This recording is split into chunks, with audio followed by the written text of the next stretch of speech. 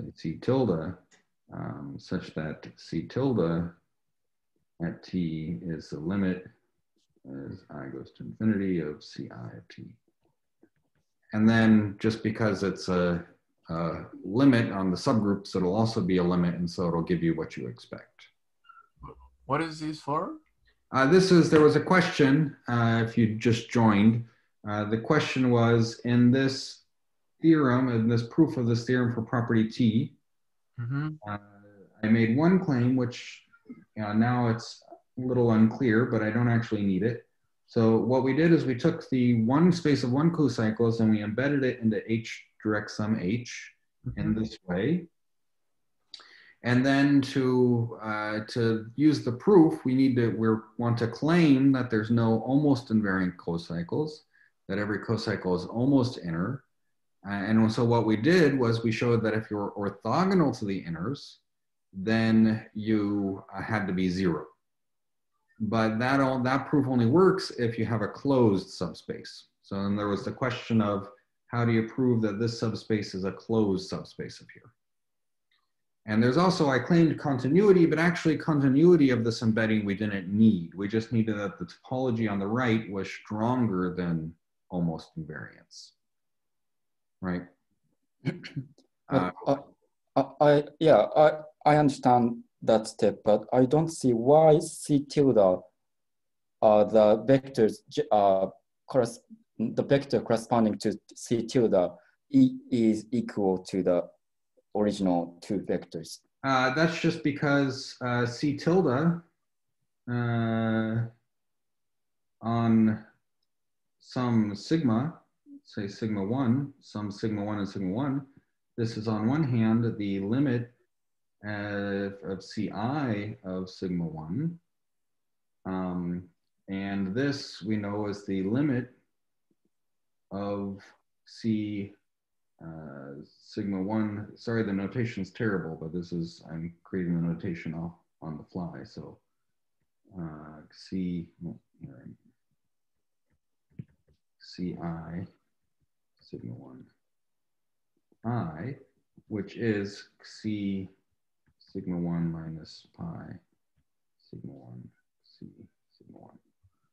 Right, so this limit is given by this inner vector on the two subgroups.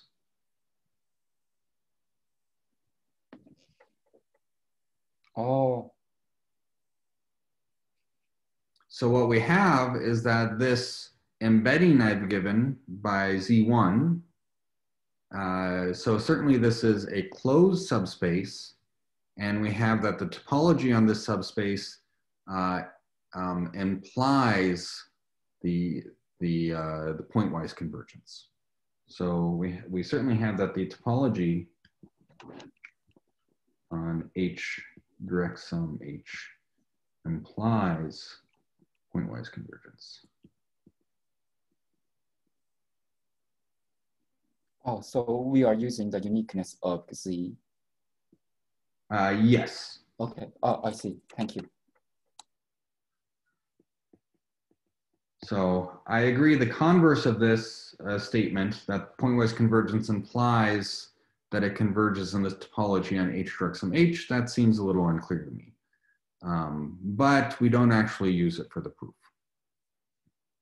All we use is that it's a stronger topology, and so therefore if we get something, if we prove everything orthogonal to the inners is 0, then that's saying that, again, the inners are dense, and hence they're also dense in this weaker topology,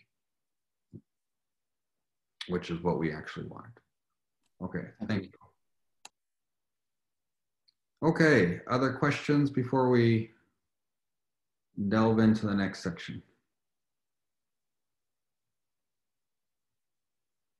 Okay, so that's about all I wanted to say about property T.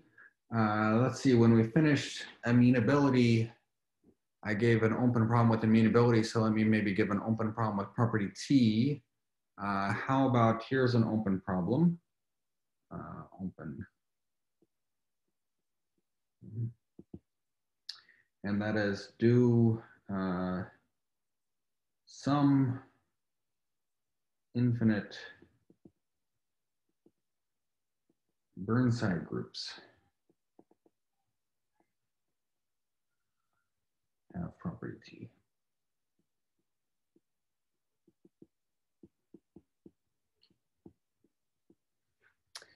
That's an open problem, which would be interesting to know what to do with there. Yeah, so Shalom was certainly interested in this problem because there's a question of a big open problem in group theory, which is about finitely presented Burnside groups. And so there, of course, yeah, so there was some question about that. So there's an open problem that you can think about. I know almost nothing about this open problem. I just have heard that it's an open problem. I have not thought about it myself. Okay, now let's move on to a new section. So what I want to talk about now is kind of the extreme opposite of property T, which is Hagrup's property.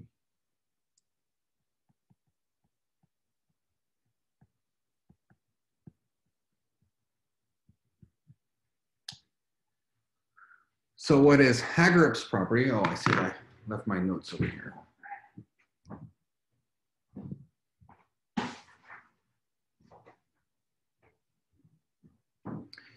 All right. So let me give you a definition and then we'll discuss it in its relationship to property T and other properties such as immutability. So here's the definition, which is that first a definition for representations, a unitary representation, pi from gamma to u of h, is mixing if the matrix coefficients are C0 functions. So if for all xi and eta and h, we map taking elements in gamma and taking them to, this is called the matrix coefficient. It's called that because if you have if H is finite dimensional, then you can view B of H as matrices, and this is exactly the coefficient of the matrix when you put in the standard basis here. So you want that this function is in C0 of gamma. So of course, if gamma is finite, maybe this isn't such a good definition. So let me only define it for, say, gamma an infinite group.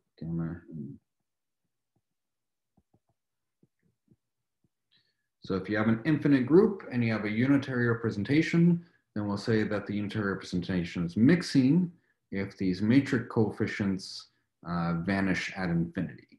So they all give you C0 functions of the group gamma.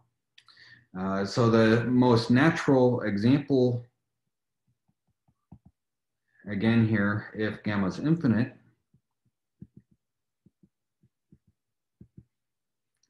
so then L2 of gamma, the left regular representation, so then the left regular representation, mapping gamma to unitary group of L2 of gamma, is mixing.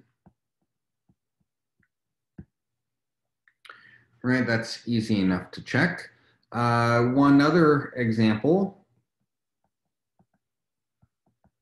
and this is comes from the proof we saw for the different characterizations of property T, and that is that if we have that phi mapping gamma to the complex numbers is of positive type,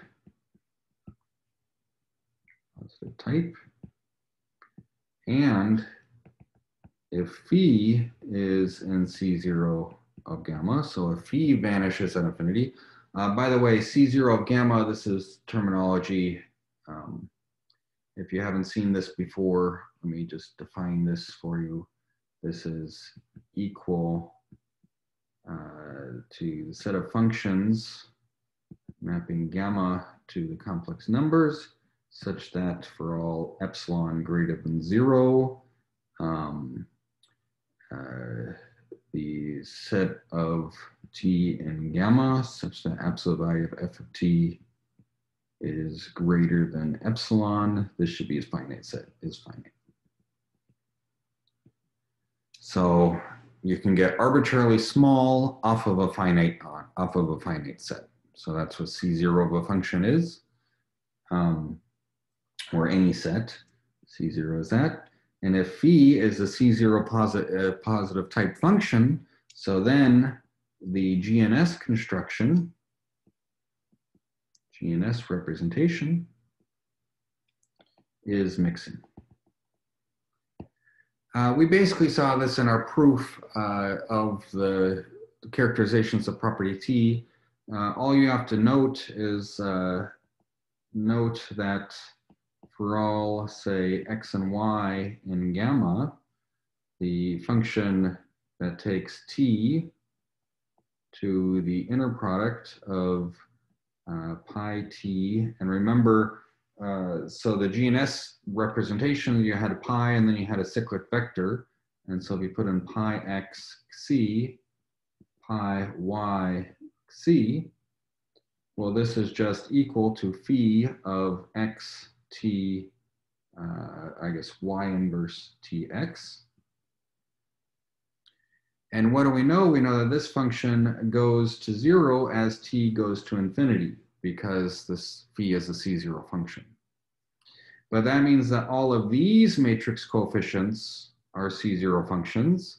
And of course, now you could take spans of matrix coefficients like this.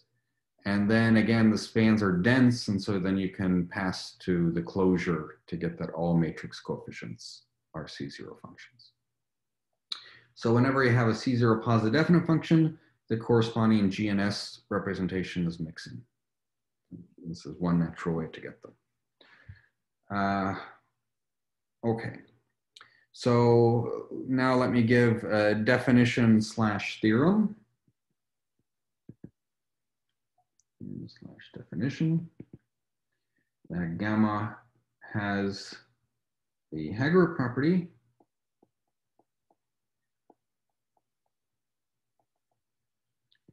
if the following equivalent conditions hold.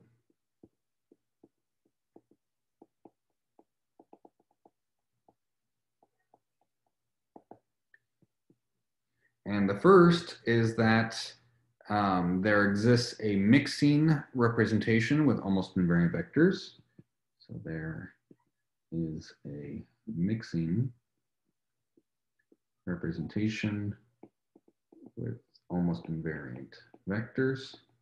I guess here, again, a gamma will be an infinite group, but we'll say finite groups have the Hager property too. That's fine. But for the theorem, it'll be only infinite groups. There's a mixing representation with almost invariant vectors. 2, we can find a pointwise approximation of the identity with positive type functions, which are C0. There are C0 positive type functions. Phi I, such that phi I converges to 1 pointwise. 3, there exists a proper cocycle. There is some representation, pi, and a proper cocycle.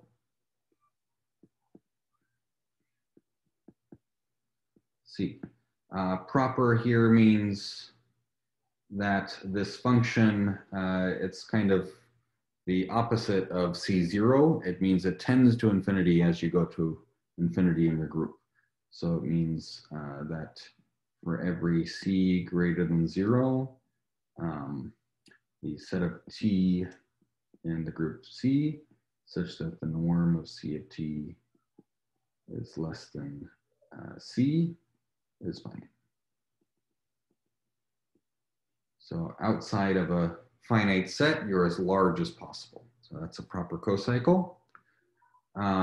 4, the same as 3,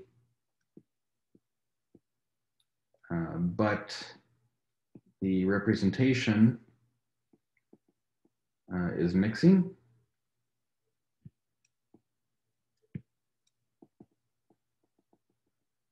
So you have a mixing representation with the proper cocycle. 5, there is a proper conditionally negative type function. There is a proper conditionally negative type function.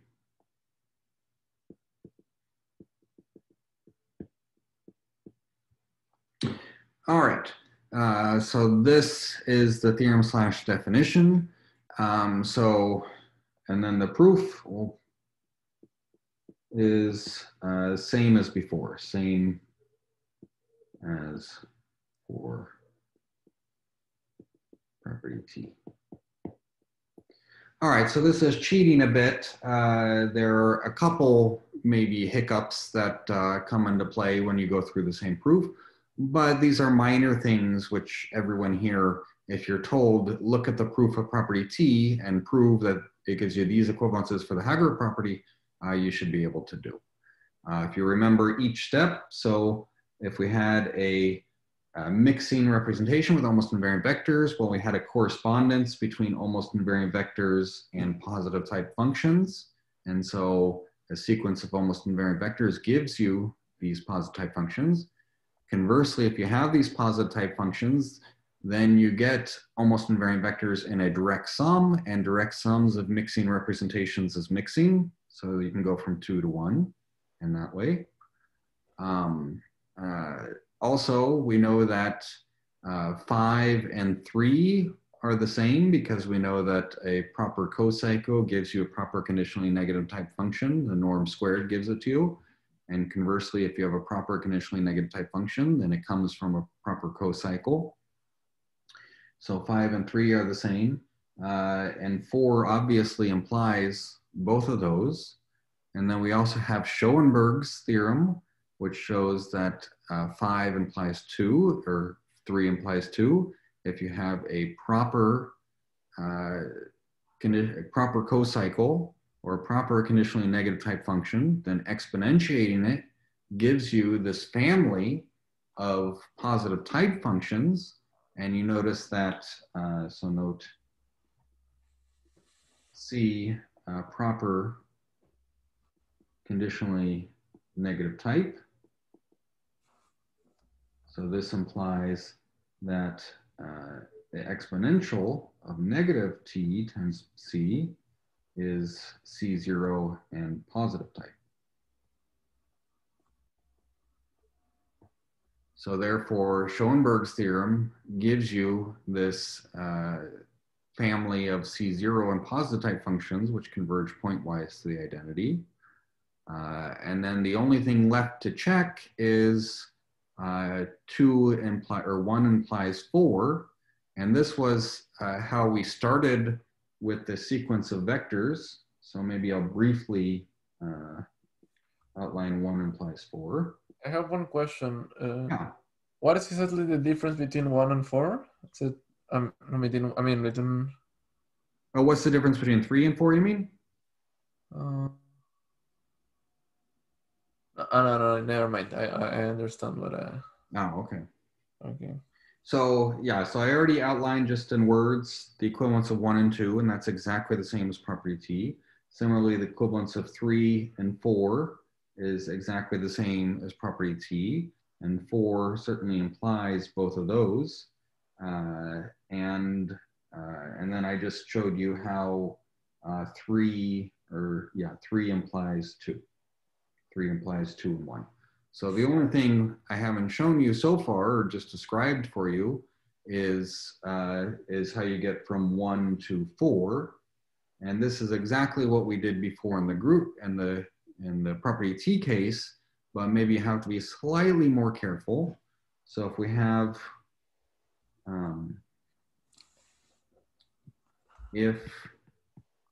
we have some h, or if we have pi representation,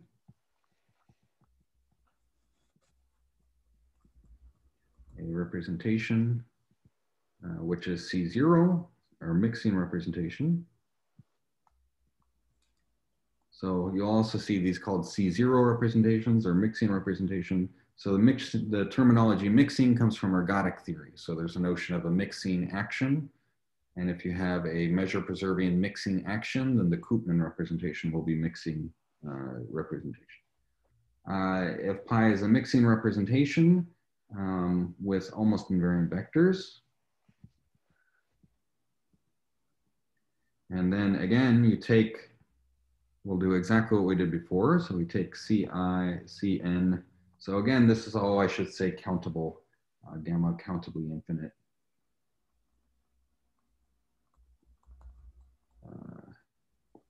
I'm only going to be caring about countably infinite groups, although if you want to go to uncountable groups, there's probably a way to adapt all of these characterizations. But the proof I'll give here, again, I'll use some sequence so that I can use restricted countable. So let's take Cn, almost invariant. We enumerate gamma as, say, Tk, and choose a subsequence of the Cn's such that Tk of pi of Tk Cn minus Cn. So this should always be, say, less than, I don't know, 1 over 2 to the n for k less than or equal to n. So we can choose a subsequence such that this holds. And then again, you consider the cocycle C mapping gamma to H. And this is by C of T is going to be the sum. Maybe want a direct sum. H probably doesn't matter here. So we'll take a direct sum, an infinite direct sum of H. So notice that this is still mixing. And then we take this to be the infinite direct sum of Cn of, say, 2, maybe change this to 4 to the n, change this to 2 to the n of Cn minus pi T Cn. And then just as we showed before, this sum converges, so we get a genuine cocycle. So we get a cocycle, and then the thing to notice is just that the norm of this cocycle,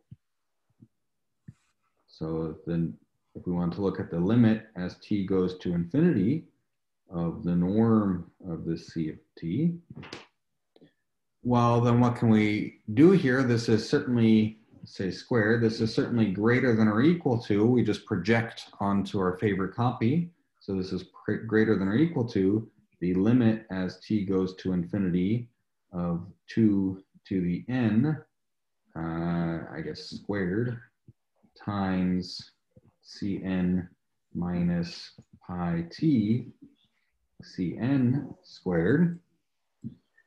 But now if you look at what is the norm of this vector, when you square it out, you see that this is, you're going to get a, well, the usual inequality we've done, we're going to get, it's a unitary, so this is going to be twice the norm of Cn squared minus twice the real part of pi t Cn Cn. And now we have here this coefficient, and this is a C0 function. So when we take a limit as t goes to infinity, and these are unit vectors, so that's just 1. So if we take a limit as t goes to infinity, this is equal to, I guess, 2 to the 2n times 2. Right, so we know that the limit as t goes to infinity of the cocycle squared is greater than or equal to 2 to the 2n times 2, and that's for every n. Right, so therefore we know that this can get arbitrarily large. Right, so we get, therefore, C is a proper cocycle.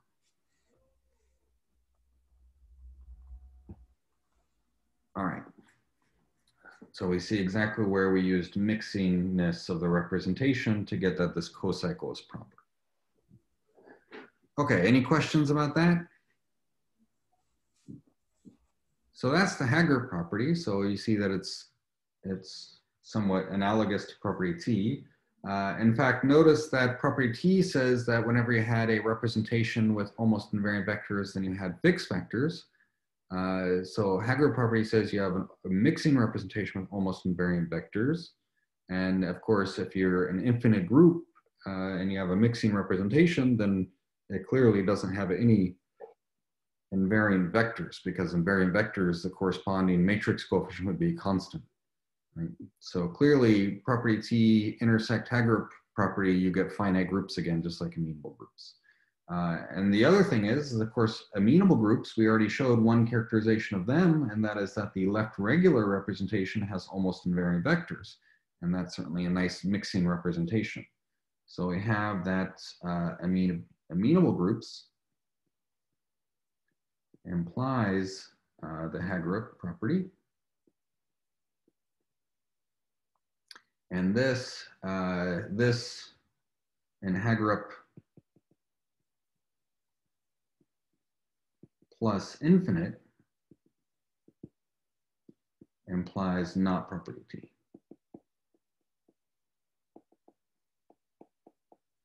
So those are the obvious relations that we have between these two properties so far. So in particular, like SL and Z, in fact, Haggard actually shows something much more, not only not property T, but in fact, this also implies that no infinite subgroup has relative property T.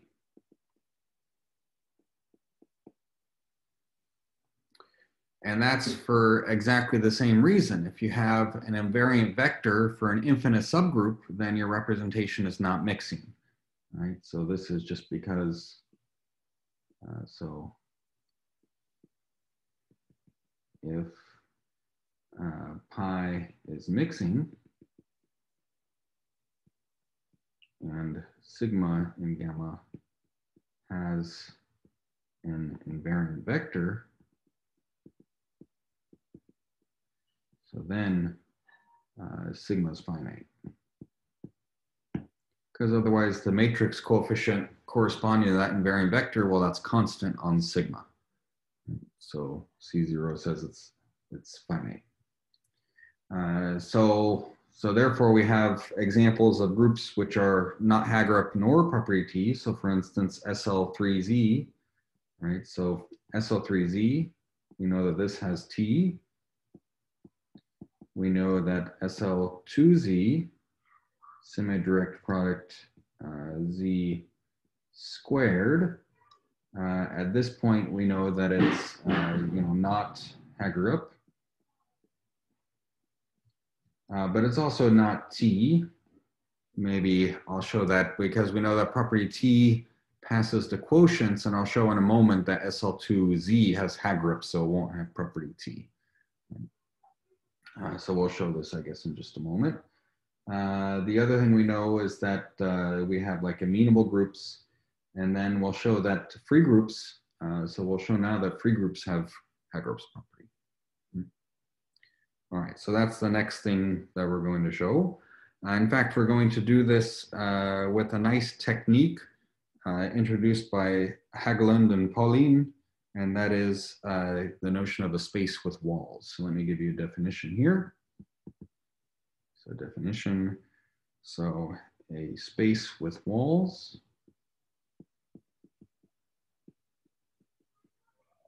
is a set together with partitions into two disjoint non-empty subsets.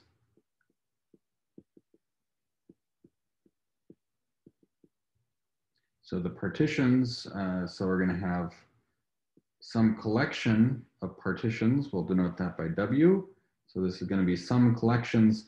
And for partitions, yeah, sometimes you see them as just partitions of subsets. Sometimes you see them as ordered pairs of complementary subsets.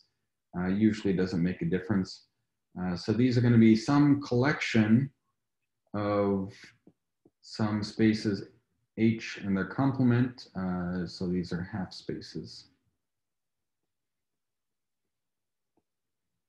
So we have some collection of partitions of X into two disjoint non-empty subsets. So H and H complement, these are subsets that are called the half spaces. The partition themselves are called walls. And then we need a couple properties. One is, actually we just need one property, and such that, so we'll say that 2 points are separated by a wall if one lives in one half space of a partition and the other lives in the other half space of a partition. And then we say that X, so such that for each X not equal to Y in the set X, space X, X is the space we're in, for each two distinct point X and Y in X, there are positive but finitely many walls, pairs H and HC in the space of walls that separate X and Y. X and Y. So i.e. such that X is an H, Y is an H complement, or X is an H complement and Y is an H. So this is a space with walls.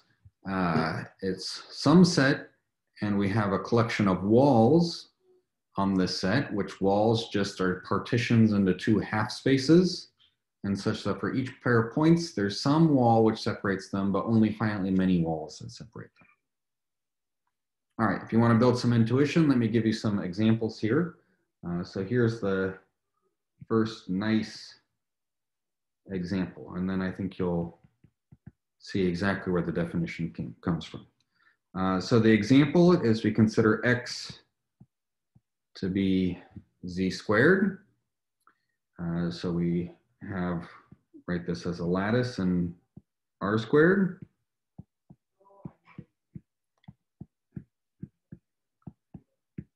Something like this.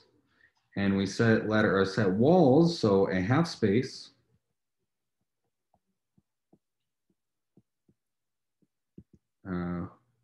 will be, say, H, which is we'll consider the set of all pairs N and M, such that N is, say, less than or equal to some fixed N naught, or, so this is, yeah, or H is set of all points N and M, such that M is less than or equal to some M naught, or their complements.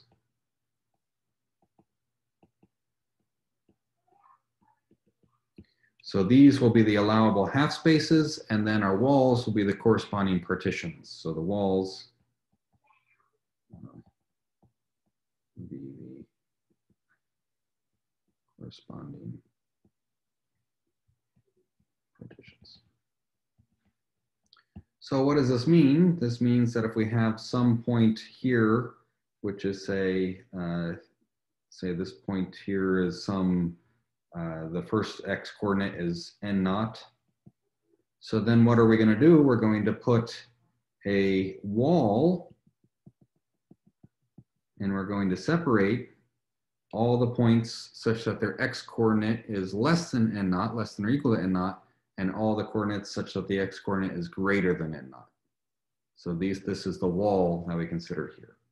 Or if we have these other types of walls, say maybe this is and not in the y direction.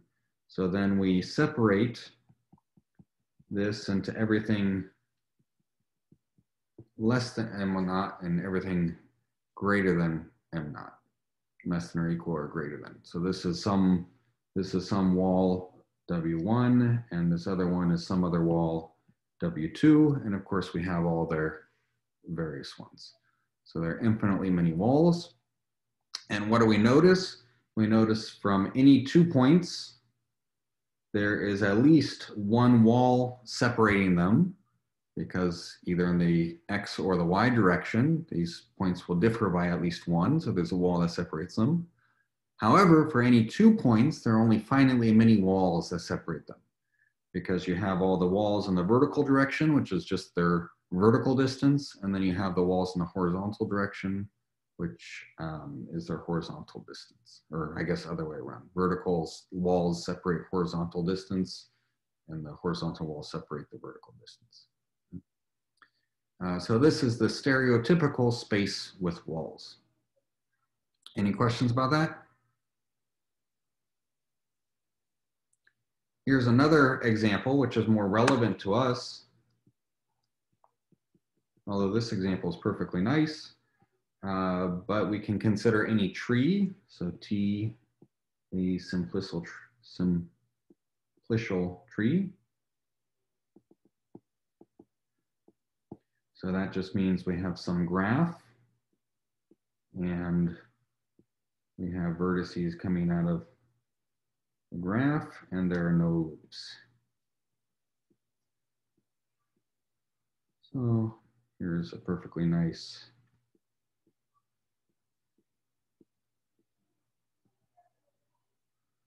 etc. So these are infinite graphs, right? So this is, in this case, what can we do? Well, for each edge,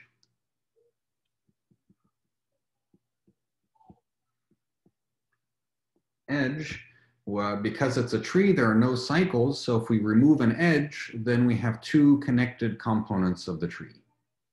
And we just let those two connected components be the two half spaces. For each edge, E, we let the two connected components of T take away the edge, well, of T after removing the edge, and this be a wall. So for every edge, we have a wall. So of course, the walls are the vertices of the tree. The walls consist of vertices of the tree, but for each edge, we think of each edge as a wall by just cutting the tree at that edge. And then we have one partition to the left of the wall and one partition to the right of the wall, right? Or we might choose another edge, and that gives us another partition. So this is a natural space with walls. And again, if you have any 2 points, then there's some edge which is between them. And so removing that edge, they're in separate connected components. So any 2 points are separated by at least one wall. But on the other hand, 2 points are separated by one of these walls if and only if that wall corresponds to an edge connecting the two vertices.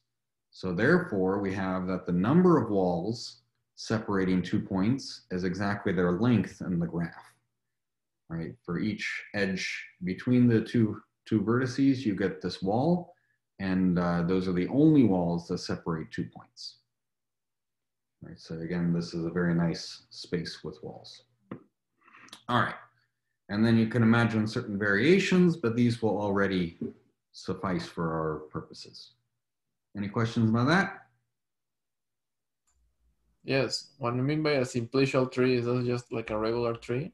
It just means a graph as opposed to like a real tree. So the simplicial tree just means this is a graph. It'll be a graph. It's a simplicial graph. A tree. Yeah.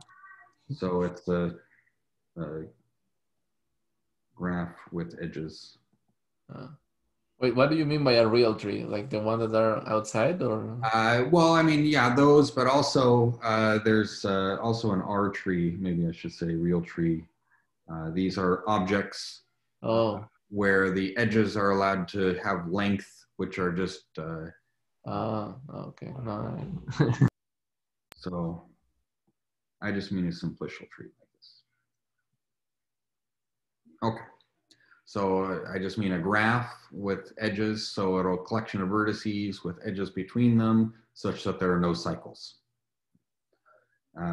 So of the one I've drawn here, each vertex has, 3 edges, but you could have infinitely many. That's fine. That's not a problem. And that would still fit in with this space with walls. All right. So the main theorem here is, the theorem, and that is that if X together with W is, is a space with walls, and if D sub W from 2 points X and Y denotes the number of walls separating X and Y. So then D sub W is a kernel of negative type.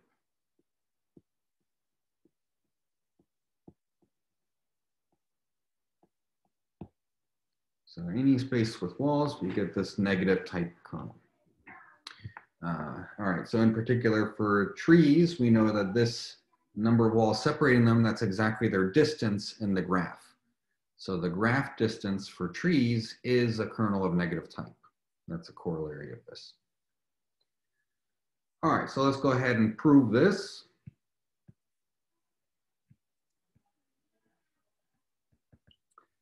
And it's very easy. So we know that this, we have this, of course, this GNS type theorem, which says kernels of negative type always come from maps into Hilbert spaces. And so that's the natural thing to look at. And in fact, that's all we need to do is we just define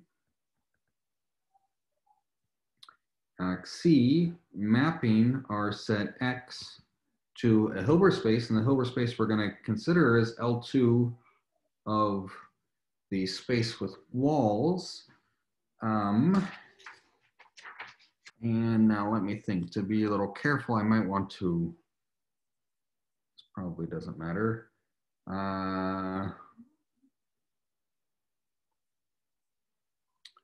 Yeah, for the proof I wrote out in my notes, I think you could do it either way. But for the proof I wrote out in my notes, it's gonna be, it'll be easier to have walls going in 2 directions. So I won't do L2 of the walls, I'll do L2 of the half spaces. So H, so proof, let H denote the collection of half spaces. So each wall corresponds to 2 half spaces. So we let H be the collection of half spaces, and I'm going to define a function C from X to this Hilbert space L2 of the space of half spaces. So sorry, we've been using script H for Hilbert spaces, but here it's not a Hilbert space, it's a discrete set. And we define this by setting C of X. This is going to be the characteristic function. Oh, we're going to fix by fixing some X naught in X and defining and setting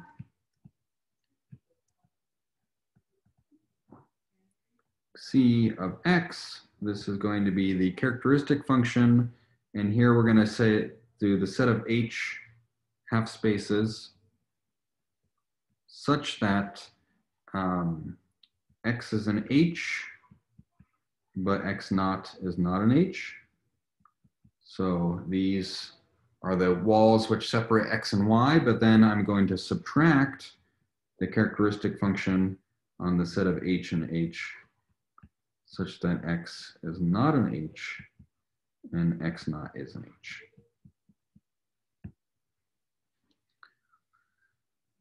All right, so this is a perfectly nice, so notice by one of the properties of a space with walls, for any x and x naught, there are only finitely many half spaces that separate them, only finitely many walls. So we see that this vector here, has finite support. So it's certainly in L2.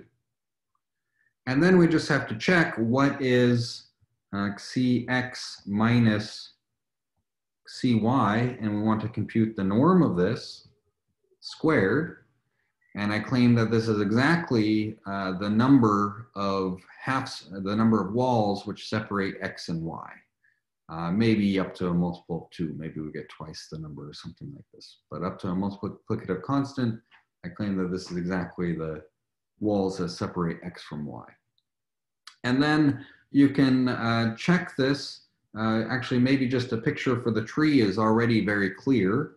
So if we have, for example, that already gives the idea. So if we have here our tree, say we take our tree here, and let's say we take our point x naught right here, and maybe we have x here, and maybe we have y over here.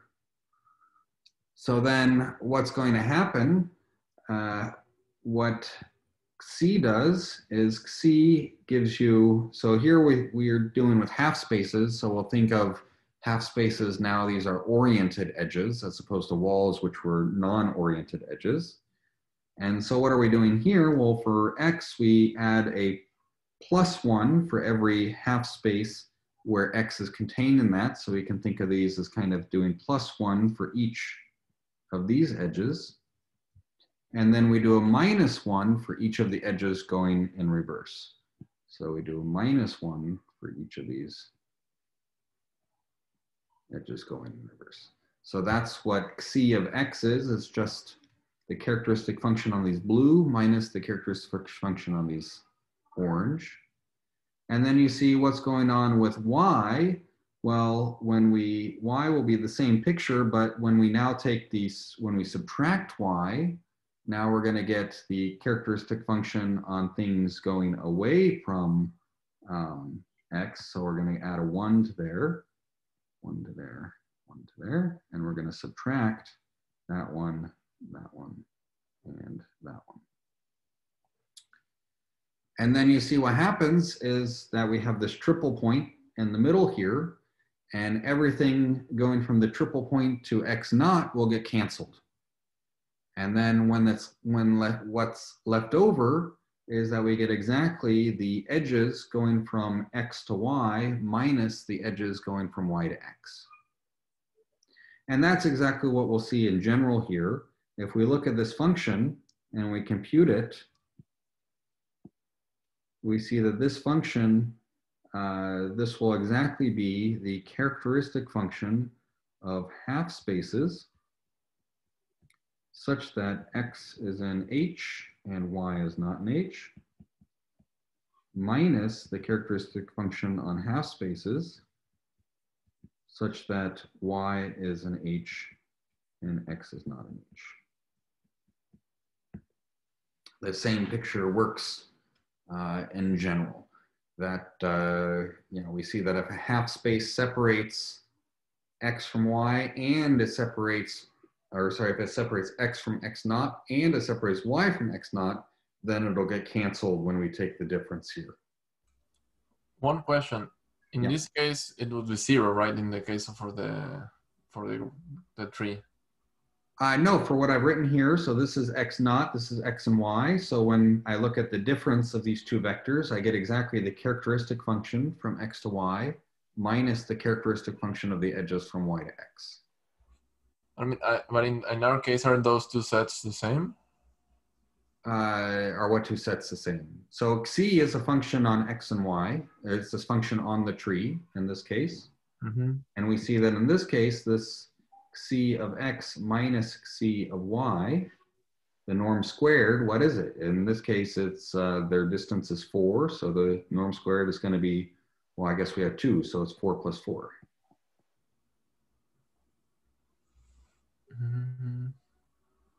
And in general, that's exactly what we see here. We see that xi of x minus xi of y squared is exactly going to be, I guess we have the number of half spaces that separate them here, but then we have another copy here. So it's going to be twice this d sub w of x and y that I wrote down.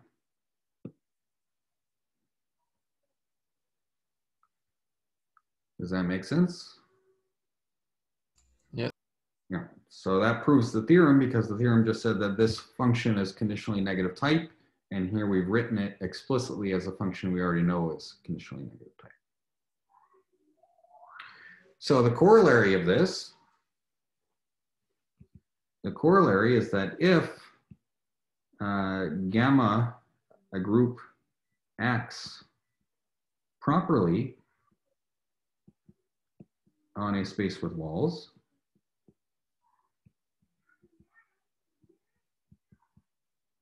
so again, properly, it's the same as we've seen before. So properly here just means that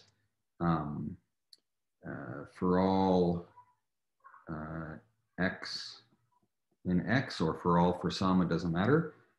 For all x in x, the set of all t and gamma such that the distance from tx to x is finite, is less than some bound, this is finite. So this is also for all n. All right, this is what properness means. So it just means that you move things, or another way to say this is that the limit, i.e. the limit as t goes to infinity of the distance between tx and t and x, this is infinite. And that's another way to write this more compactly. That as you go far away out in the group, the distance from your x to t of x gets larger and larger, this wall distance. So the corollary is that if gamma acts properly on a space with walls, so then gamma has a Haggard property.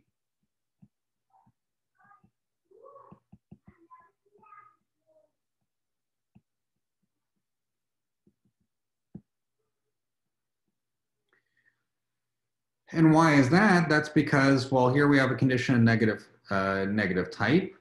So when I say an action on a space of walls, I mean implicitly that it preserves the wall structure. So if the action preserves the wall structure. And so if you have a proper action on the space of walls, then you get this conditionally negative type function where you preserve the wall structure. So you preserve the difference, the distance. And so this then gives you, like we saw before, it gives you a co-cycle on the group, and this will be proper because of this properness here. So specifically,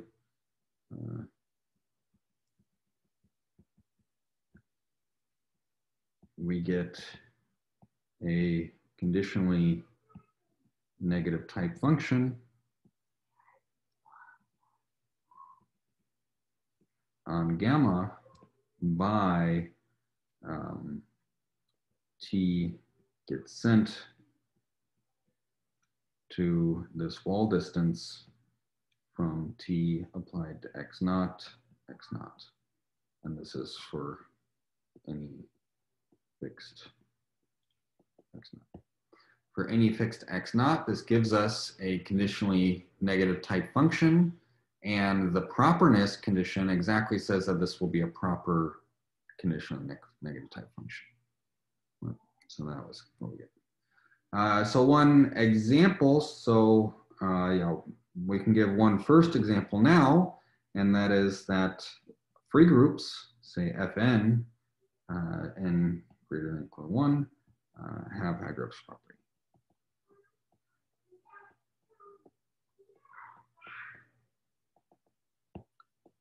And why is that? That's because they act on their Cayley graph properly, and now Cayley graph is a tree. So they act on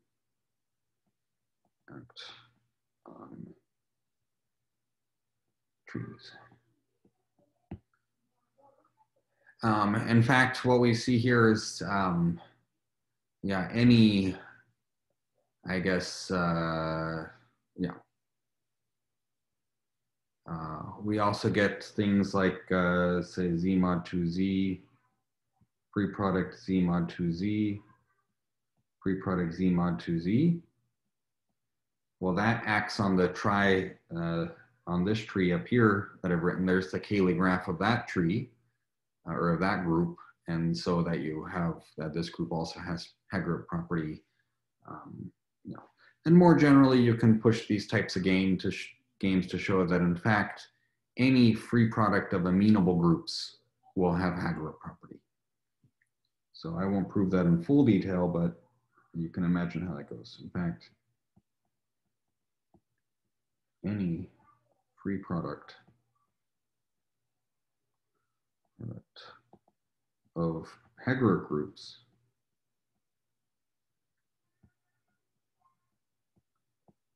has the Haggard property. So we won't prove that in that generality, but we've already established free groups by this method. So that's enough for our purposes. All right, so here's a good point to stop. Are there any questions before I go? Yes. When you say that the group action preserves the work structure, does that mean that any image of the group of element, any image of the Hart space is also in W? Yes. Okay, thank you. So when I say that it acts on the space with walls, I mean that it acts on the set, and that this action preserves the space of half spaces. So in particular, it will also preserve the distance. Thank you. Sure. Other questions? All right, great. I'll go ahead and stop here, and I have